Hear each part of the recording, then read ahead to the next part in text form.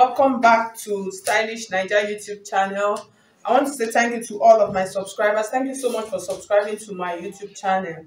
Okay, so in today's video, I'm going to be showing you how to cut and sew this off-shoulder hanger sleeve dress. So someone actually sent it to me, one of my subscribers. That's what I'm going to be teaching you how to do today.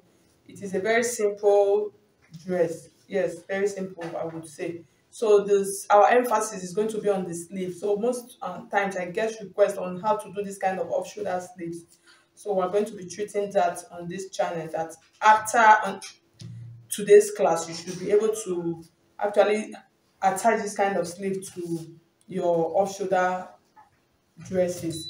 Okay, so if you are new to my channel, if you have not subscribed, please, I would appreciate if you will hit on the subscribe button, like my video, share my video with your friends, and then you can also follow me on all of my social media platforms: Facebook, Instagram, Pinterest, all of them at Stylish Naija. And then if you want to register for our online classes, so you could see my number scrolling through the screen, you can send me a message on WhatsApp. So let's just get started. Yeah, thank you. So please subscribe, I would appreciate that. So these are the fabrics that I'm going to be using. I'm going to be mixing my fabric. I'll use the Ankara for the down part, and then the red plain fabric for the top, and then the sleeves part. Okay, so this kind of dress, you can actually make it, you can make it as a bustier, you can make it as a normal regular waist that. So for this, we're going to be making a bustier. So I already have my pattern laid out. So I'm just going to explain quickly what I have here. So in making an off-shoulder dress, what we are going to do, we're going to be dropping our shoulder with 5 inches. So I already have my 5 inches. So I have a more detailed pattern on the channel. So I'm going to drop the link in the description box.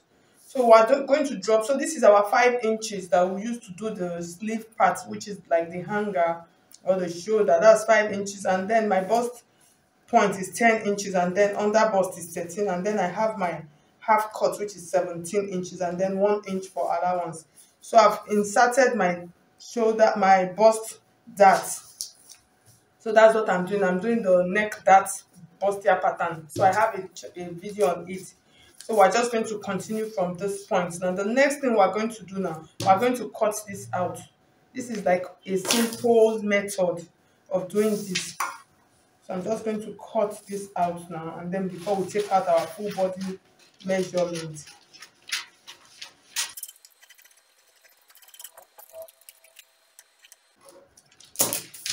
So you can take this like this, and then you add it, just place it like this. So with this, it's going to be easy for you. I'll just place it like this on top, and then I'll take out my full body measurement. The first thing we're going to take out now is the neckline. So for the neckline, I'm going to be using the width I'm going to use 5 inches. So this is my 5 inches because it is like a tube. So this is my 5 inches. And then the depth, because you know this is 5 inches already. So the depth, I'm going to use 6.5 inches for my neck depth. So from this point, I'm just going to curve this like this. And then from this neck point, I'm going to link it into my armhole point like this. So my armhole, I'm going to be using 8 inches. So for this, depends on how wide you want the neck to be, but mine, I want my off shoulder, I want it to grip properly. Normally, you can reduce just 1 inch from your shoulder measurement. So that is mine. Instead of using 5 inches, my shoulder is 7 inches. That's, you divide your shoulder into 2, 7 inches. So you can actually take out one and use 6 inches. But I decided to use 5 inches because I want it to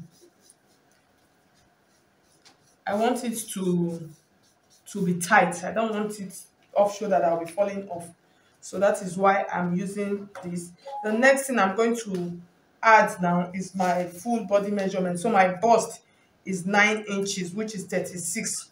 So I'm not going into details in this. 36. I'm just going to add allowance, and then my under bust, I'm using 30 inches. So this is 7.5 when you divide into 2, and then I will add my 3 inches allowance, and then for the down also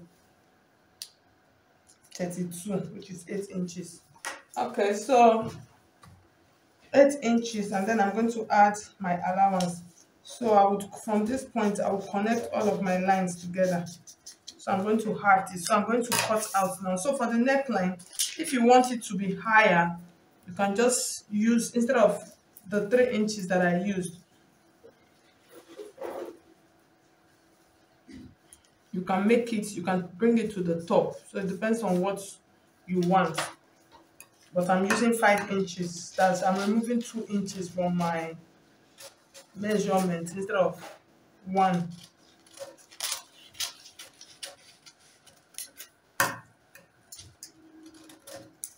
So you see what I have now. So this I'm going to place on my fabric and then cut out the top part of my dress. So the back is going to be a regular pattern.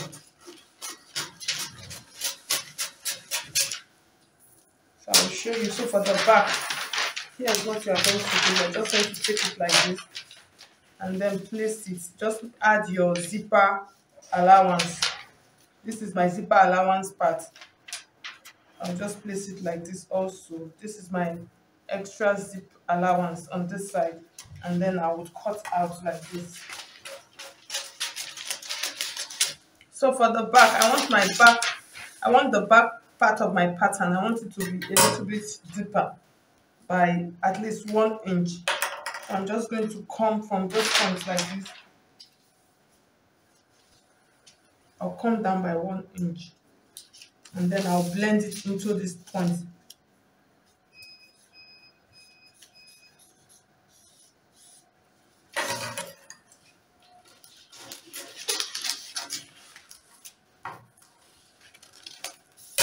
And then I'll add my darts. So I'll just place this like this, and then from this point I'll add my darts. So I'm just going to mark it like this. So these are just like simple way of. So I'll put a notch. So I'm going to add my regular waist dart. So I'll just put my notch here, so I will know that that's where my dart is going to be. So this is my back piece. So I'll transfer them to my fabric right now.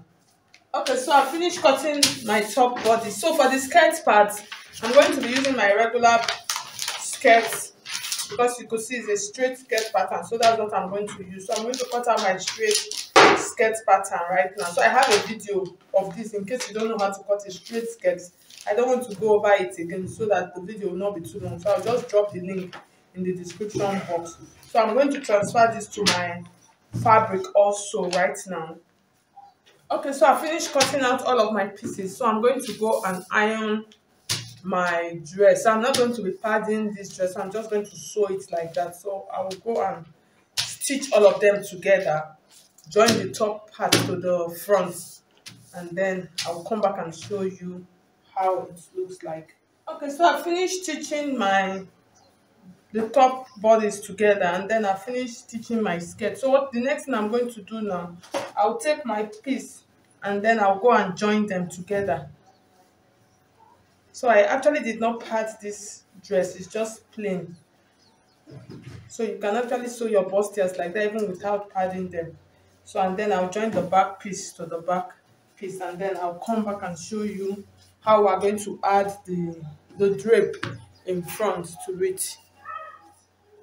Okay, so I finished joining. The next thing I'm going to do, I'm going to be adding the drape on the side of the skirt to it. I'm actually not doing a slash and spread, so I'm just going to be using a freehand pleat to add my drape to it. And then the drape is not going to be as full as the one that is on the picture. So I'm going to measure what I have. So what I have, the outcome of my fabric, that's what I'm going to use. So this is the fabric that I'm going to be using. And then the length of the fabric, what I have here is 24 inches. So at the end of the day, I should pleat it, let it come to about 10 inches, or that's from this point to this point. So my drape will start from here and end here. It will not be as full as the other one. So that's the length of my fabric, and then the width of the fabric that I'm using for my drape.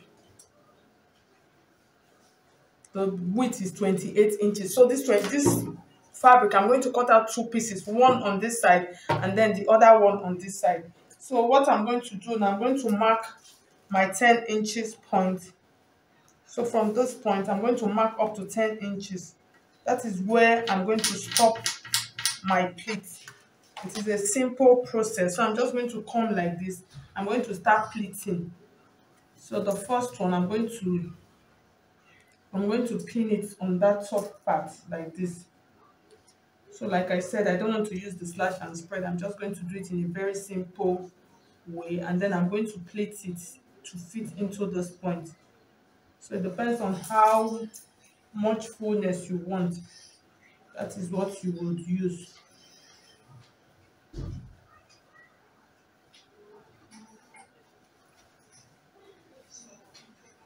And then the width of your plate depends on how wide you want it. You can actually determine that also.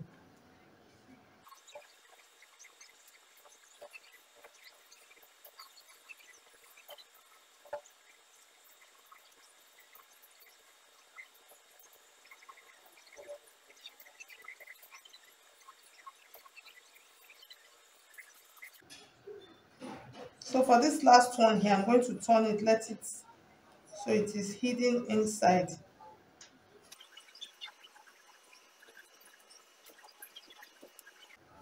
So what I have here now, I'm going to do on this side also. Okay, so you see I finished joining them on the side. The next thing I'm going to do now, I'll go and join my back piece of my dress. I'll go and join them together, and then we'll come back, and then we'll cut out the sleeves. Okay, so I finished stitching my dress together, my drape. So like I said, if you want yours to be fuller, you can decide to double this measurement that I used. So with that, it will look very full like the one on the picture. Okay, so the next thing we're going to do now, we're going to draft out our sleeve. So for this kind of off-shoulder sleeve, if you notice that it has something like a hanger where the off-shoulder sleeve is sitting before being attached to the main dress. So what we're going to do, first of all, we're going to draft out the sleeve, and then before we cut out the hanger pattern. The hanger pattern is just like a strap. So it depends on how many inches wide you want it to be. So what we are going to do now, so for our off-shoulder pattern, I'm going to be using my paper. I'll cut it out. So when I'm transferring to my fabric, I would enlarge it. I would do I'll slash and spread it to get that puff to be bigger. So the next thing we're going to do, I'm going to come to my dart lines here on my dart line. So it depends on where you want, but most times it's always good to attach your off-shoulder sleeve, start from your dart line, so it makes it to sit properly on the body. So what I'm going to do from this part, I'm going to measure my round sleeve measurement. So my round sleeve measurement is actually 10 inches. So for an off-shoulder sleeve, for those of you that don't know how to draft, so you measure 5 inches like this. And then the next thing, we are dropping with 5 inches. So normal standard measurement for round sleeve measurement is usually 9 inches. So this is my round sleeve. That's this part. In case you don't know what it is, that's that bicep area, that part. So it's 10 inches. That's the round. Mine is 10 inches. Okay, let me show it again. This part. That's 10 inches. So it's divided into two because my fabric is folded into two. So I have 5 inches here. And then the next thing, I'm going to use 9 inches for my round sleeve. So because I already have 5 inches, because I'm going to be dropping with 9 inches, with 5 inches, that's my strap. Normal off-shoulder drop is 5 inches. So I'm going to use 9 inches. So from this point, I'm going to come to this point like this. I'm going to mark 9 inches, and then I'm going to curve it like this into this part like this. I'll curve it like this.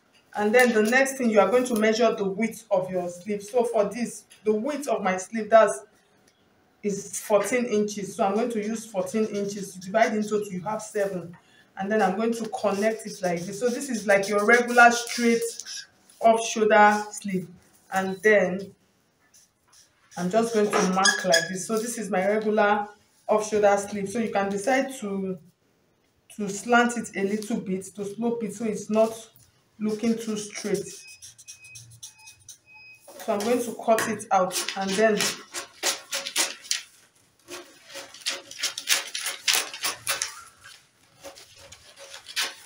so for those of you that don't know how to draft an off shoulder sleeve, this is just like a simple off shoulder sleeve. So the next thing, now we're going to transfer it to our fabric. So in transferring to my fabric, like I said, I'm going to slash it because I want it bigger. Even this part, I want every part of the sleeve bigger. So what I'm going to do, I'm just going to use 1 inch interval to slash it.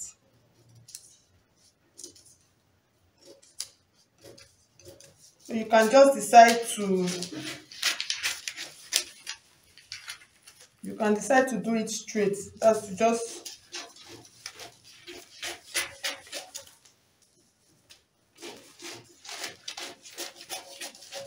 so what I'm going to do, I'm literally just going to still freehand it here so you will see it. For those of you that don't know how to do this. So for this, I'm just using slash and spread.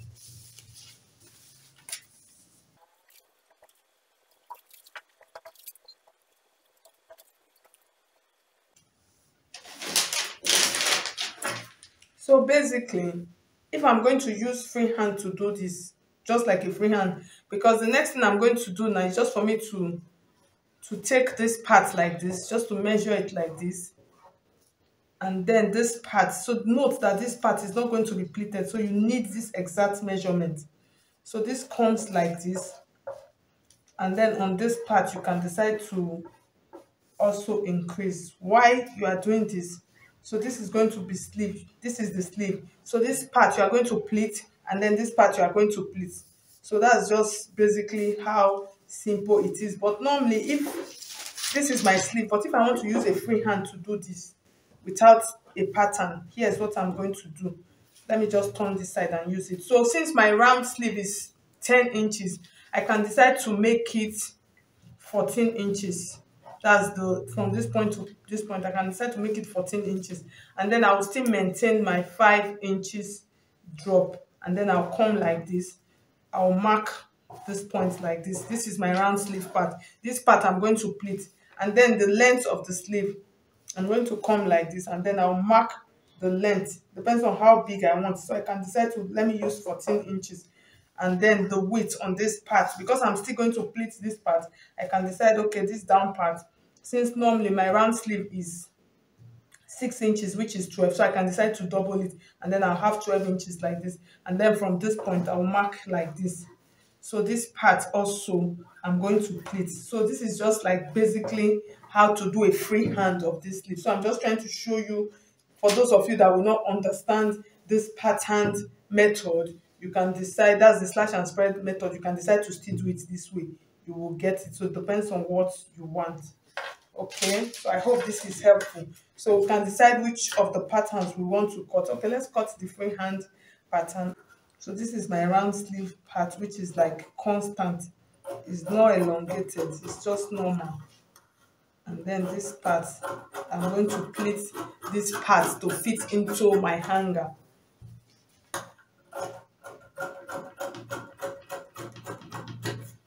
Okay, this part will pleat this part, and then this part also will pleat. So you see, it is looking like the sleeve that is on the picture, and then this part is where we're going to join. The next thing we're going to do now, we're going to cut out the hanger of our sleeve, which is, it depends on how many inches you actually use to drop your sleeve. That is how many inches you are going to use to drop your hanger. So for mine, I used 5 inches. So my fabric is folded into 2. So what I'm going to do, I'm going to come to this point like this. It is folded into 4. So you see it, you have to fold it because it has to have a fold on the top. Don't cut this part open. You take like this,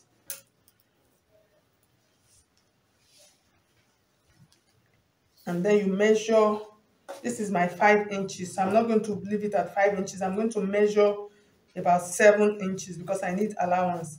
So this is my 7 inches now, and then I'm going to determine the width that I want for my hanger. So for this, I'm going to be using about 2 inches, but I'll make it 2.5. Why? Because I'll need to stitch the sleeve. I'll connect it to this point. So from this point like this, I'm just going to mark like this. So you can decide to make it straight, or you can decide to slope it. So most times just slope it. Okay, so at the end of the day, here is what I want. So this is 1. So that is why you fold it into 4. This is 1.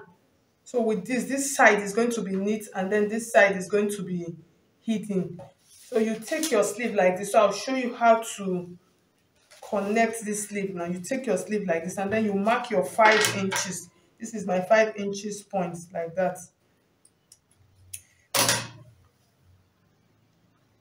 I'll open it up like this, and then this part I'm going to pleat it, let it fit into this point, from this point to this point.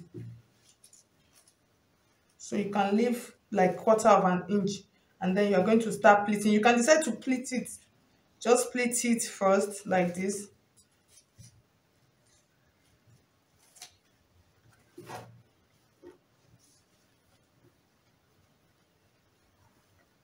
So you pleat it, let it fit into this point.